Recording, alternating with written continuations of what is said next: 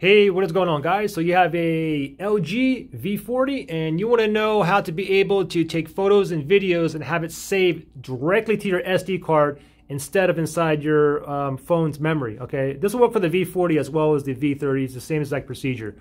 Okay, so first thing you want to do is open up your camera. And then from here, top left-hand side, you see the settings icon. Tap on that. And then from here, what we want to do is we want to look for storage, okay? So storage right here. And by default, it's set to internal storage, which is the storage or memory on your phone, okay?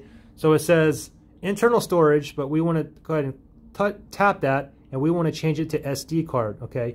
If you don't have something that says SD card up here, then you don't have an SD card in your phone, or maybe it's corrupted, or maybe you simply need to take it back out, reseat it, and put it back in, okay? Anyways, my SD card is right there.